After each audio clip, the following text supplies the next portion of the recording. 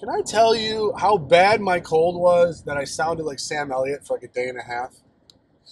I was doing voiceovers for Dodge Ram. How come when I get a cold, I sound like the grandma from the Goonies? What the hell? Hit puree! That's it. That's exactly it.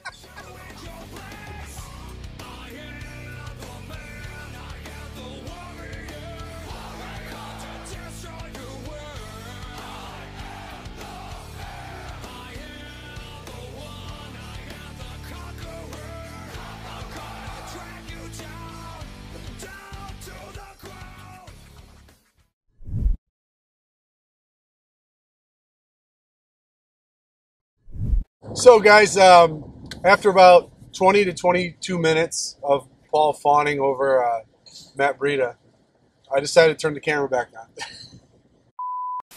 Now, hear me out. Now, okay, I'll hear you out for a second, but I want to know. I want you guys to tell me in the comment section. Okay. Now it'll depend. It will depend on who the real OGs are and who are some of the people that we got new. But if you can name 10 of Paul's favorites. Oh, 5. Let's go 5. I'm saying the real OGs can get 10. The But if you real can name OGs can 5, get 10. okay, I'll go 5. And you can't use David Johnson. No, David Johnson. But my point is this. That's not just running backs. Who are 5 to 10 of Paul's favorites that he always loves? And we're about to talk about one of them right now. Hear me out on this, because I know that some players that I've had, I've had football crushes on, have ended up in Buffalo, and that hasn't always worked out. All right, we're not naming names because those are part of the... Exactly, so I know it hasn't always gone according to plan. However, 2 years ago, Matt Breida ran 22 miles an hour down the football field for a 74-yard touchdown.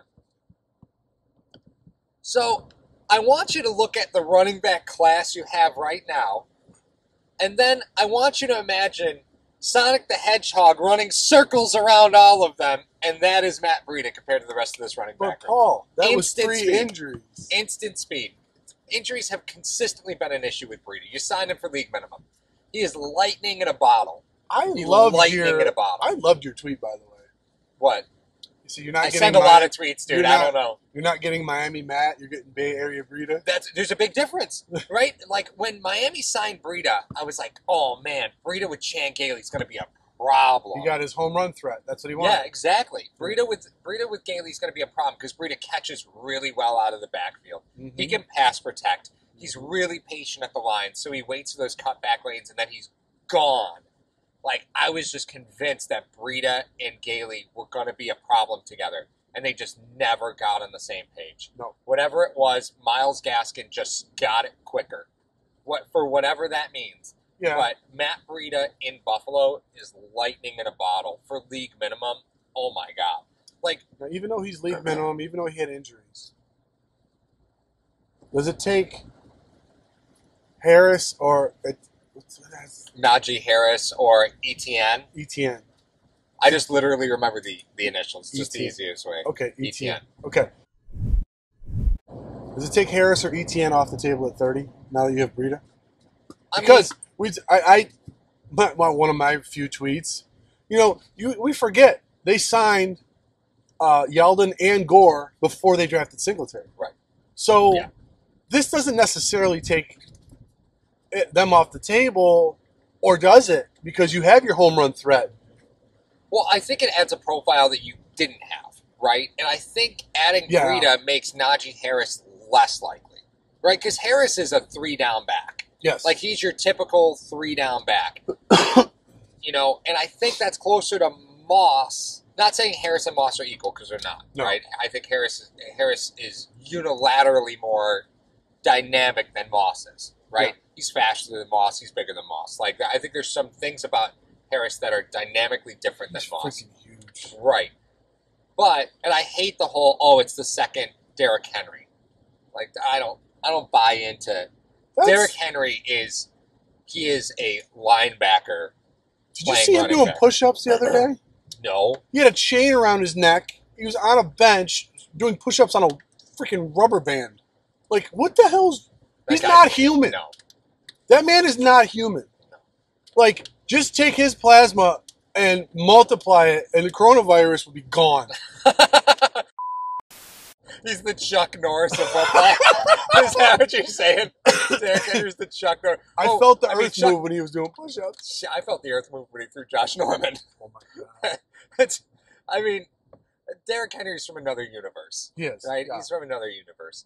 And I think the comparisons to Harris are stretching, right? Yeah. Quite a bit. But I think Breida takes Harris off the board, right? Because it shows that they understand the profile that they missed. They really needed some speed in the running back. Oh, yeah, absolutely. And think about this, right? Because Breida signed for the veteran minimum. I don't know what his signing bonus is, but even figuring in the signing bonus, let's say he didn't take a signing bonus at all. Matt Breida is going to cost you against the cap $70,000 more than Terrell Dodson. That's it. He's against the cap. He's cost you $70,000 more than Terrell Dodson. Now, if he takes a signing bonus, you just have to add that in. But as long as the signing bonus was under $137,000, he's costing you $70,000 more than Terrell Dodson. It's a no-brainer. I think this is a classic. Now, we've been talking. This is how many times he's done this that we're saying the word classic. This is a classic Bean move. Yeah. Not ETN. Doesn't take ETN off the board, but it takes Harris off. You think it kind of takes Harris off the board? I think it takes Harris off the board. I think you start looking at those guys who are a little bit more speed-driven, right? I think it acknowledges that you need that profile. Yeah, and the fact that you're able to, like I said, classic. He understood what the need was, like you said. Got some speed in that running back room for near nothing. You cut him for nothing. For free. Yeah, basically free. Basically free. Is that room getting crowded? Well, so let's break that down, right? You got Singletary, you got Moss, you got you're probably still going to draft a player. Like they always grab somebody somewhere, right? You might still draft a player. You got Christian Wade, who I just don't think you can. I mean, they're working on developing him for a reason. Yes. Right. Yeah. But I don't know if that's really a reality. But he's not 24. Right. Is our point. Right. He's like 28, 29, something like that. Which is. Tywan Jones, but not really a running back anymore, not, no. Right? You're kind of past that. So the one is Gainwell from Memphis. He's like the one that everybody's talking about as like the value running back, because you know how we've seen this show before, right? Third round back, right? You just start looking at it. But I agree. I think the room gets crowded because if you sign Breida, again, short term issue, right? Yeah. But if you're really interested in taking a back, you're moving one of these backs that are already here. Now, you're not going to move Christian Wade. I think they like Zach Moss a lot more than they like Devin Singletary when he first got here. And I will fight anybody who disagrees with me that they liked Moss day one more than they liked Singletary day one. You think that's okay? Well, go back and look at the usage. Moss started splitting carries and splitting snaps and splitting touches day one. Singletary kicked and screamed and scratched for every touch that he got, and Gore continually outtouched him. So do you think they didn't think Moss was going to be there for him? I don't know about that. Okay. I don't know about that. All right, so your two scenarios are this, if I get this correct, okay? Number one, they're trading one of the backs that they've recently drafted. I think so. I think so. I think so. Bean's propensity to get insurance policies is we sign Matt Breida if we can't get Harris or ETN. Right. Yeah. So technically, both of them still could be on the table, but McBean's like, okay, let's put Breida in our back pocket. Yeah. Because if you cut him, it costs nothing. If you cut him, it costs his signing bonus. Yeah. Which is less than $137,000 in all likelihood. I love how we talk about it like it's nothing, but it's the truth, right? Like I understand these are people with families, and here we are, we're talking about them like they're trading cards. Like I get it. No, the fact that we're talking about $137,000 like it's nothing. Oh yeah, I know. Put that in my bank account tomorrow. Let's see what happens. Thanks. You guys would see hashtag studios. Yeah, I would be a tackling dummy for $137,000. the point is this. Which one is it? Because in a draft that's so... What? Singletary's gone, dude. No, I meant which option would it be? It was the fact that they got Breida for an insurance policy. They can't get one of those two, or they're trading Singletary. What kind of value does he own? He still carries the moniker that he could play 3 downs for you, right? Plus, here's where this conversation gets a little sticky, right? You have multiple players who are coming out of college who didn't play college football last year.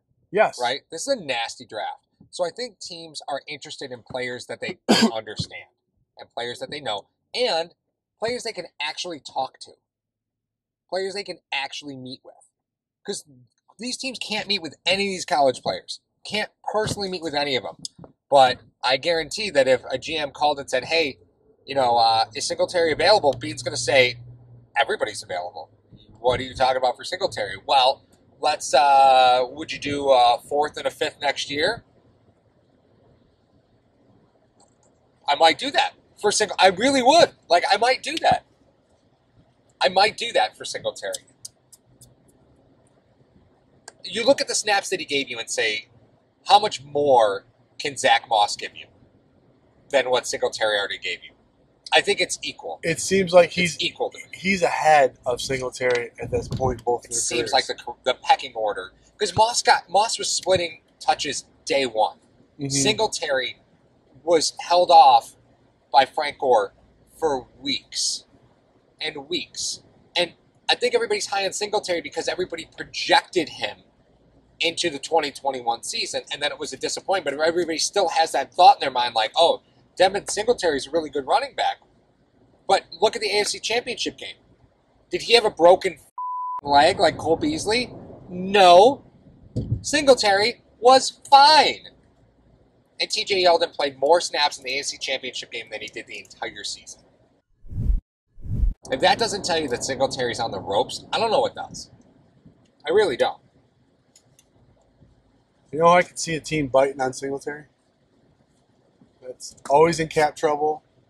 That could use a running back like him down in that system. New Orleans? Nope. New Orleans needs a second. Right division. Who are you thinking? Well, 2 teams in that same division. You need a guy to back up CMC. Oh, yeah. And you already have the connection down there. They lost Mike Davis. Mike Davis went to Washington, I think. But, yeah, the point is, he'd be a great spell back for Christian McCaffrey. Or they're going to be looking to get out of that contract soon. A guy that needs running back help that could part with some picks. Atlanta. Could you see Singletary down in Atlanta? Oh man, that's a good call. Yeah, I could see Singletary in Atlanta. I'd love to absolutely. See I could see Singletary. Well, I don't know. I wouldn't love to see it, but it would be a positive step forward in his career because I just don't think the opportunities are going to be here in Buffalo for him. In a different offense, he's more productive. I agree with that. I believe that he's more productive in a different offense. I agree with that. And we're going to have to sit there and listen when, why do we use him like that here? Different offense. Right. Well, Singletary's a fall forward back. There's a lot of things to really like about Devin Singletary. Yeah. And we mentioned on a previous episode, if you have Singletary and Moss, which is a position that's not really highly coveted, is highly paid out anymore, the running back position, you use 2 draft picks, which is the cheapest option for yet running back position, where you threw the ball 40 times a game last year. Would you need a top 10 back for? Right. You did. Right. But God, the Carolina point is actually really good because Carolina is going to look at getting out of that CMC contract at some point. They have to. Right. They have to. And you get 2 years of Devin Singletary to figure it out. Yeah. I mean, Mike Davis looked damn good down there last year. He did. Damn good. But CMC is a different animal, though. Sure he is. Of course he is. But I think it's an interesting dynamic between him and Singletary if you had them both in the same backfield. Right. Yeah. Oh man, that's an interesting one. So what do you move Singletary for? What's the line? What's too little? What's too little to move him for? Well, I mean, they traded Lee Smith for a 7th. Lee Smith should not be used as a measuring stick for anything. Brandon Beane's a wizard. Lee Smith was talking about retiring, and he's still got a 7th round pick. Forever, he will be the barometer of a 7th round pick. Is he Lee Smith? Is he Lee Smith? No, he's not Lee Smith. I think if you're able to finagle 2 picks, but a 4th. That's why I said a 4th and a 5th next year. Because we said no. I mean, if you want both contracts, you want both contract years replaced, right? He's got 2 years left in his deal, so I think 2 picks makes the most sense. And you can get not 2 picks. No, you won because you got a 4-year deal out of it. Yeah, I know, but no. My point is this: I took the opposite approach, where if he gets a 4th, Bean loves to package 2 4ths for a 3rd. He does. He always does that. So you would get that 3rd back eventually at a point. What don't the Bills have this year? The Bills don't have a 4th with the Diggs They don't deal? have a 4th. No. Not saying it's going to happen, but what do you guys think? What would you guys deal Singletary for if you had to? Interesting. In today's home. Would you trade him for plane tickets to Arizona to go see our friend Sean at MrRogersHomes.com? I don't know, plane tickets. I don't know if I'm flying so much nowadays. You know how many episodes we could film driving to Arizona? You know how many episodes we could film in a plane? None. Why? Our equipment barely works now.